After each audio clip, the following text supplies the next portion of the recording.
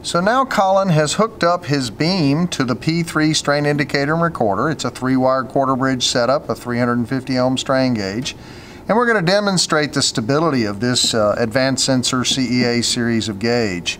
He's going to turn the beam on its edge, and then we're going to balance it out.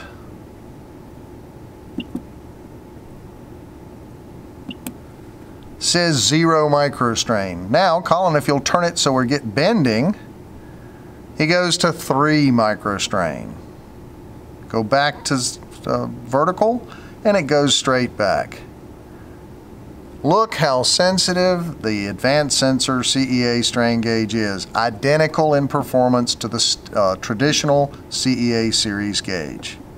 Thank you, Collin.